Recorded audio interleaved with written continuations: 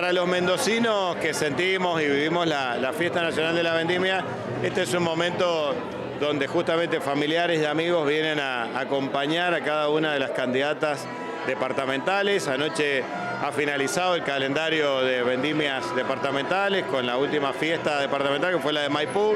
Así que muy contentos, agradecido también, lo decía yo recién en la presentación, agradecerle a cada uno de los intendentes de los 18 departamentos porque hicieron un esfuerzo muy grande para poder concretar sus fiestas departamentales.